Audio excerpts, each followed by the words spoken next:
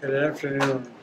It is indeed a pleasure to return to New Haven after so many years, starting when I was a Yale medical student, into a practice that left me with wonderful stories as well as experience. I was privileged to listen to many of the tales that were factual, and at the same time I focus on one thing, and that's the Shubert provided all of us as medical students to decompress and watch wonderful original shows. And this reminds me of the time I had just opened up practice, needed a lot of money, and I was substituting for the Shubert physician. At 4 p.m. that day, I got a desperate call from the producer at the Shubert. You must come immediately, or tonight's show of My Fair Lady will not go on. The cast has already dispersed, and I don't know what I'm going to do, but please come down and see if you can help. Well, I immediately trotted down my black bag. He was pacing back and forth and led me to the room, which was filled with stars. At the same time, there was Rex Harrison, pacing back and forth in a great agitated state. And the whole point of my visit, which was a house call in a sense, was to give him his needed, quote, B12 injection. He immediately stopped his pacing, handed me a vial that I think was B12, and demanded the injection. I was very happy to do that, and as I injected the needle, I said, I hear you have a great show that's opening tonight. He said, would you like to go? And of course I said I was thrilled, and I immediately called my wife, who started to dress for an appropriate evening.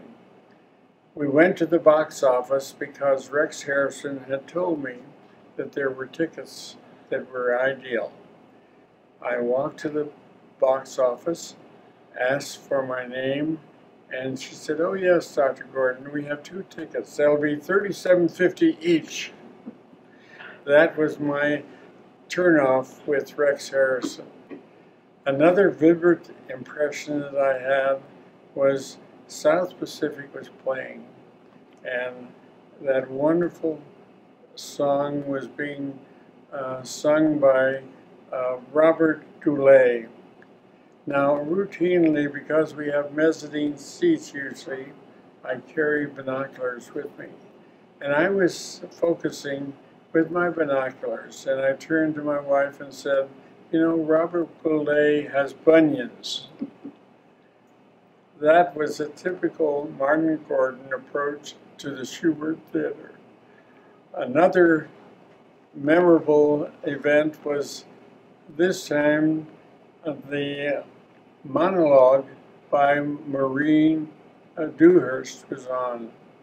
She stopped in the middle and said, is there a doctor in the house?